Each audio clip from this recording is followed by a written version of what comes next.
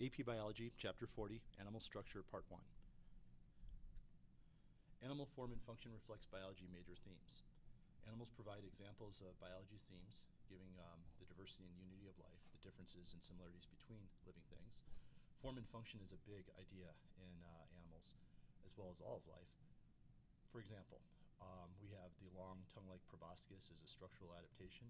The structure is related to the function of reaching down into the center of a flower to get some nectar.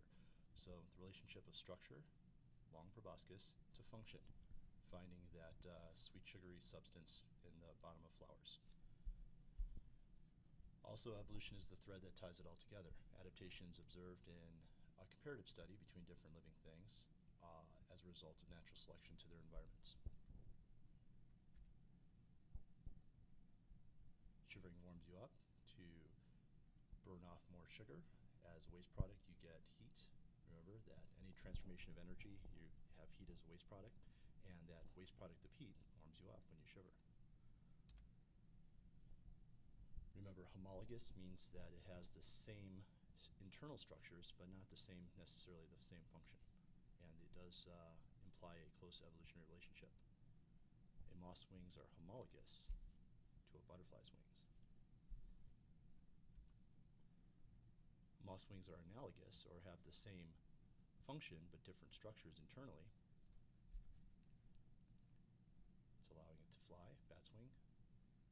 However, a human forearm doesn't do the same thing as a moth's wing, so they're not analogous. You could make the argument that the butterfly wing and a moth's wings are analogous. They do have the same function. The best answer is bat wing.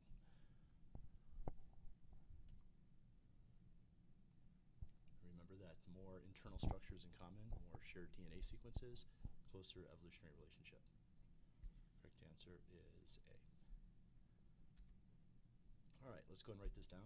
There's a hierarchy of structures. Now, if you remember with ecology, we went through individuals make up a population, which are all the members of the same species. A group of different species in an area, different populations in an area, is called a community. Community with the non-living environment is called the ecosystem. A large area that has the same temperature and rainfall is called a biome. And then the large area of the planet with life on it, which extends up into the air a few hundred feet as well as down into the ground, is called the biosphere. Now we're getting into smaller levels of organization. Don't get levels of organization confused with levels of classification. Levels of classification were kingdom, phylum, class, order, family, genus, species. We're talking levels of organization, or how living things are organized. Let's go and write this down. The cell is the smallest unit of life, and it is the lowest level of organization that's considered alive. Cells make up tissues. Let's write this down over here. Tissues are a group of cells with common structure and function. For example, we have muscle tissue, we have connective tissue, nervous tissue. They're all the cells working together to do the same function. In the case of muscle tissue, it's to contract muscles so you can move. A group of tissues makes up an organ, and you should know that as well. So we have different types of organs. We have some things like the stomach, which is composed of smooth muscle tissue, nervous tissue, send signals to let your from the brain, letting you know you're hungry, let your muscles in the stomach start to contract, make a growling sound. We have another type of connective tissue called blood, and we have epithelium tissue over here.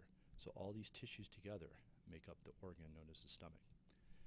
The only other thing that's missing is organs make up organ systems. So let's go and write that in. Organs, arrow, organ systems right here. And then after organ systems, all of the organ systems combine, the digestive system, circulatory system, nervous system, makes up the organism. So it goes cells make up tissues, tissues make up organs make up organ systems. In the case of the digestive system, we include the small and large intestine, other places. And then organ systems make up the organism. Take a few seconds, copy this.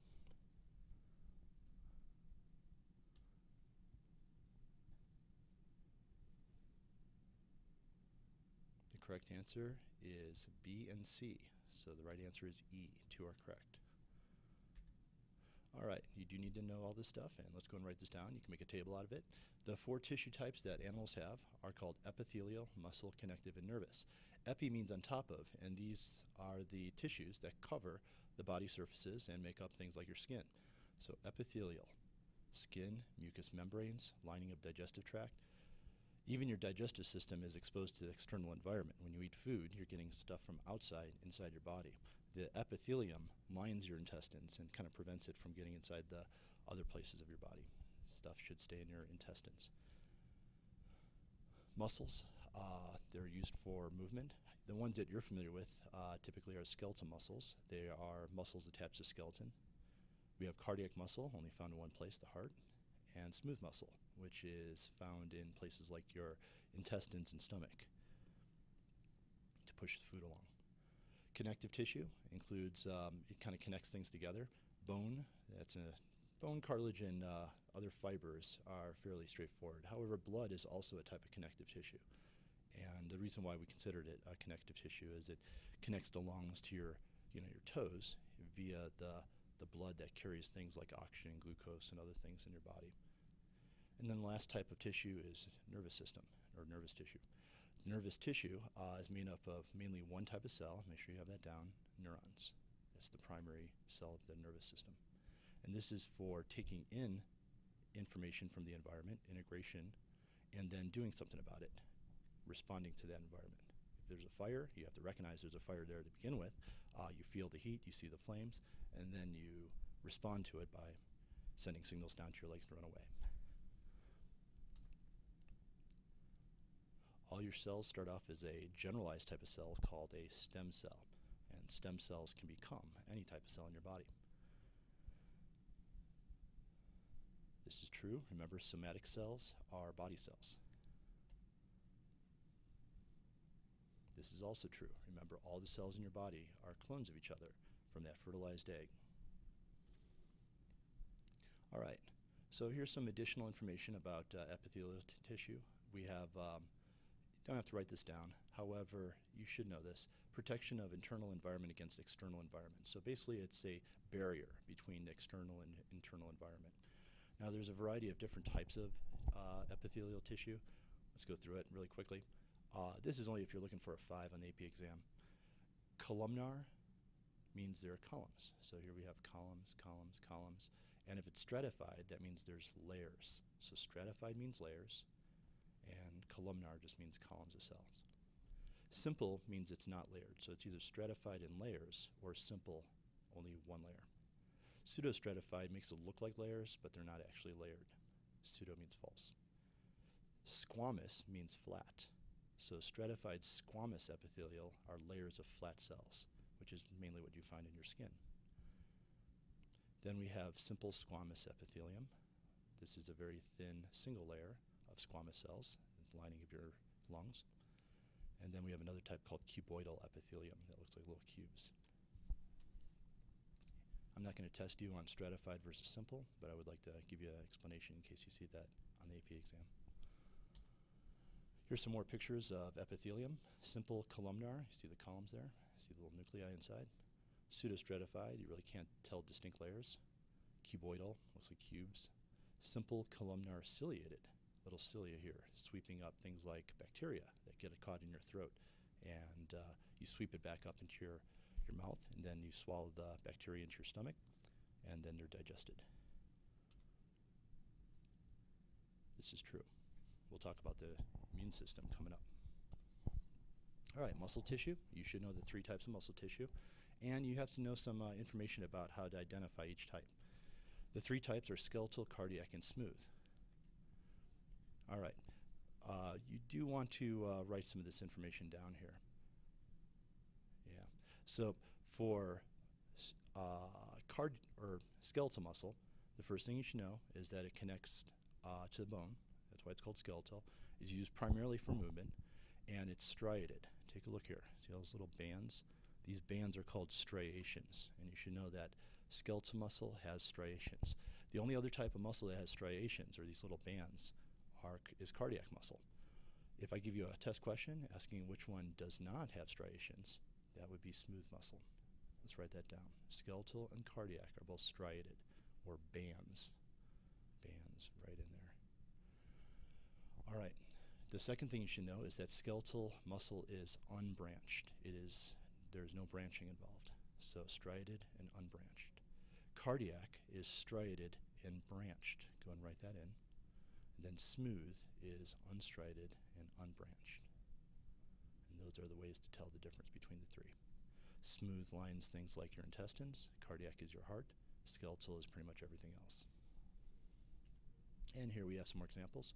Here are some skeletal muscles. You see the bands there, striations. Here we have heart muscles, and again you can see the striations, but these are branched. And then we have the involuntary, which means you don't have control over them. By the way, you don't have control of your heart or your smooth muscles, but you do have control over your skeletal muscles. That's another thing that you should know. Involuntary muscles, no control. You can't push your food through your intestines faster if you want to. You can make your heart beat faster, but indirectly by, watching a scary movie or something. And as you can see with the smooth muscle, there's no little bands here. And this is what's lining the uterus as well as the intestines and stomach. That would be smooth. All right, nervous tissue. You're going to take in stimuli and respond to stimuli, and you should know the two functions of nervous tissue. The types are neurons, brain, spinal cord. We can write that down. All right, connective tissue. Supports and binding, holding things together. Blood also connects different parts of the body, kind of the transportation system.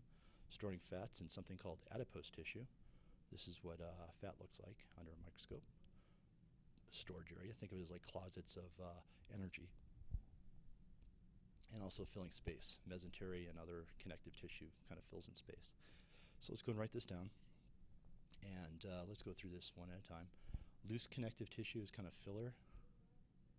Cartilage is what your nose and ears are made out of. Cartilage eventually becomes bone in newborns. They start to turn the cartilage into bone using enzymes. Adipose, once again, is fat. Blood has different types of cells we'll talk about in a future class. Bones have little cells called osteocytes inside of them that secrete calcium that form the bony matrix that forms your bones. That's a connective tissue. And then we have fibrous connective tissue, things like tendons and ligaments. Remember that tendons, muscles get tender, muscle to bone, tendon, and then ligaments are bone to bone. And they're both a type of fibrous connective tissue. All right, let's move on. Adipose, fat cells, cartilage, ears and nose. Sharks, the chondriichthyes, is a type of fish with cartilage skeleton, sharks. Connective, loose connective tissue, kind of like filler, and then fibrous connective tissues make up things like your tendons and ligaments. Cartilage and bone are rigid connective tissues, structural proteins deposited in a matrix or an area between the cells. Bone is, of course, stronger. The strength comes from calcium salts. Cartilage is softer and forms the embryonic skeleton of things like us and the adult skeleton of sharks and rays. In a human body, the cartilage, of course, makes up your ears, tips of nose, and joints. Here we have a complete setup of the levels organization. Cells make up tissues, tissue makes up organs, organs make up organ systems, and organ systems make up the organism. Now we're going to go through each one of these in turn. Just go and read through them for right now, but the coming chapters will go into details on each one of these. All right, homeostasis. Systems work to maintain an internal stable environment. Here we have a generalized diagram of a organism. This is not an actual animal. As you can see, we have the food coming in through the intestines. The food is going to be digested and nutrients absorbed into the circulatory system. The heart pumps the circulatory fluid around, blood. We pick up oxygen at the respiratory system and drop off carbon dioxide. This kind of shows that relationship. Then at the cells, we have this fluid surrounding the cells called interstitial fluid. Remember, all life occurs in water. And we have an exchange, usually by diffusion, but it could be also active transport of materials between all the cells in the body, not just over here. Then waste products are removed from the blood and exit into the excretory system, which eventually leaves the body. This is number 1 in animals, and this is number 2 in animals. So this is how everything's kind of connected. Now here we have a feedback system. Remember, negative feedback is where whatever is being produced reverses an effect. Positive feedback is whatever is being produced increases an effect. If you turn up a If the temperature gets too hot, heater turns off, reversing an effect, no heat produced, room temperature decreases, and we're back at our stable temperature.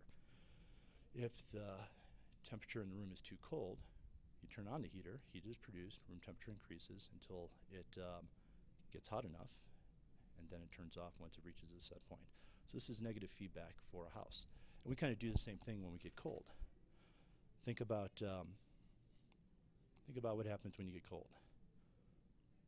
Decreased body temperature sends a signal to the brain. Blood vessels constrict to conserve body heat. Skeletal muscles shiver to increase body temperature by breaking down more glucose. Body temperature increases. Here we have increased body temperature. Thermostat in the brain recognizes it. You sweat. Evaporative cooling cools you down. Increased dilation of your blood vessels also increases the surface area to release body heat. You cool down and your body temperature is maintained. Again, this is a great example of negative feedback. This ends part 1 on your notes on chapter 40.